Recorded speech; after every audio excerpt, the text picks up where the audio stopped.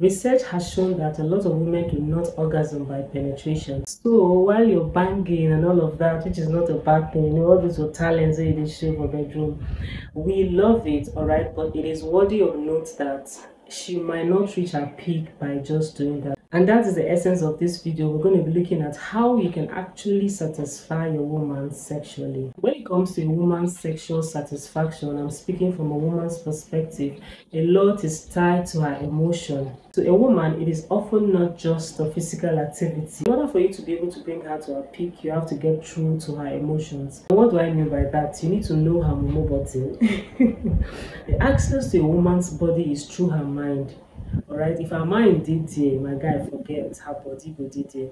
Have you pictured the scenario where you're having a misunderstanding or a quarrel with your wife, and in that instant you try to hold her, you try to touch her, and immediately she removes your hand, or she's like warning you sternly, don't touch me, don't come close to me. It doesn't mean that she hates you so much that she doesn't want you to ever touch her again, but in that minute, in that instance, her mind is not pleased with you. As such, her body repels you. Her body does not want you to come close. So that is the way a woman is wired. Her sexual satisfaction is intertwined with her emotions. The moment you're able to click the right button, trust me, my brother, she go to sing for you. So this momo button I'm talking about is nothing other than her love language. There are different love languages for different people. Everyone has got his own primary love language. So your ability to identify what her primary love language is will determine how sexually satisfied she's going to be every time you are with her. Is she the type that loves to receive gifts from you, or she just like you to touch her all the time? When you're passing, you're touching her, always romancing her. When you're sitting on the couch, maybe just gisting or watching a movie, you're holding her, just, you know, making that physical contact with her. Or she's the type that loves to spend quality time, going on vacations, giving her your undivided attention. You need to be able to identify what her primary love language is. The moment you begin to speak a woman's primary love language, honestly, I am telling you this from experience, she would click. Everything will just soft. And if you're wondering what love language is all about, I'm going to pin a video I made about the 5 love languages authored by Gary Chapman. I'm going to pin it in the description and also in the comment section. You can check out that video to study the different 5 love languages in order to identify which one is her primary love language, so that you begin to speak her love language time no day. Now someone will be like, why do I have to go through all of this stress just because I want to, just because I want to be with a woman? Oh, come off it, I don't have the time. Well, I am not talking about just hooking up with a woman or, you know, shagging somewhere or whatever. I'm talking about sexual relationship between a man and a woman who are married legally. Most times when you're in a committed relationship like marriage with someone, that is when you find yourself going the extra mile just to be able to please your partner, because it's a committed relationship. This is someone you love and cherish, and you're willing to do what you have to do to bring this person more happiness, more satisfaction, and, you know, everything. Okay, so I'm not referring to roadside shacking, okay? If I don't want to do your mind, my brother, they go front. So fundamentally, in order to be able to bring a woman to her peak, you should be able to speak her language. It's very, very important. A lot of time you hear some men say things like, but I'm not a mind reader. How am I supposed to know what she likes if she's not going to tell me? Well, I know you're not a mind reader, and it's actually not your duty to begin to decipher what she means or what she thinks or what she just feels.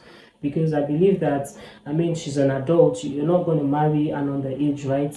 And she should be able to communicate her feelings and whatever she's going through effectively, right?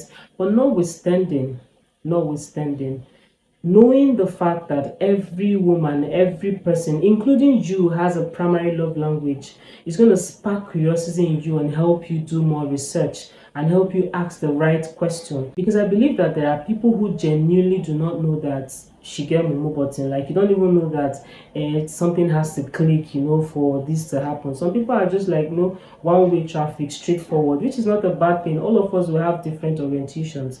Okay, that is the reason for videos like this, materials like this. If you're inquisitive enough, it will help you study more, learn more new things, and, you know, just have a more fulfilling and rewarding relationship. As I said, once a woman's mind, which encompasses her emotions, is pleased with you, her body is going to be automatically pleased with you and be welcoming. This is aside the whole foreplay thing. You know, that one are normal, right? You have to do the foreplay thing. You have to take your time to romance her, you know, do all of the play and talk just to get her to be in the mood before, you know, take off with the action, which is normal and primary to every healthy sexual relation, right? But then what I'm talking about in this video is like a different aspect to it, like a different angle. You have to also consider the emotional aspect of it.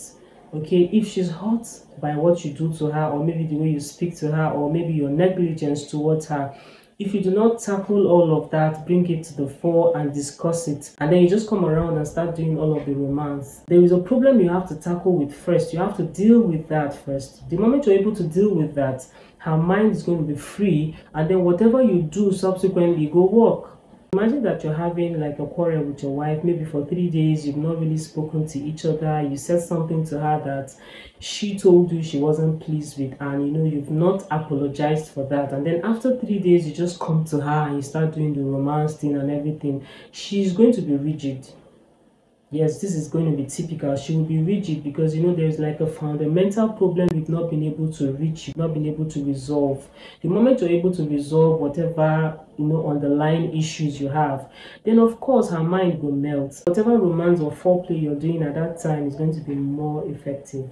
At this point, I'm not going to neglect the fact that there are so many other reasons also why a woman might not be able to reach her peak, even when you do all of the romance, you know, try to reach her emotion, press her momo button, everything, every, and she still not reach her peak. You know, there can be so many reasons for that. Things like, you know, maybe circumcision, or maybe emotional trauma, or maybe she was a rape victim. All of this could be the reason why she's not just clicking for you, right? If she has had like a sexual trauma, maybe whenever you touch her, she just remembers like a very past terrible experience and then she just freezes. That is a different thing. She can go through therapy. A lot of things can be done that would help her pull through from that. Talking about a woman who is healthy without past trauma, most likely when you're able to identify her love language and speak it effectively, press the momo button well, you'll be able to satisfy her sexually. Thank you so much for watching. If you're coming across my feed for the very first time, thank you so much. My name is Wendyzeal. If you like this video, I believe you like this one on the screen too, where I talked about why men need sex, why sex is a fundamental need for every man. Click on it right now and I'll see you there.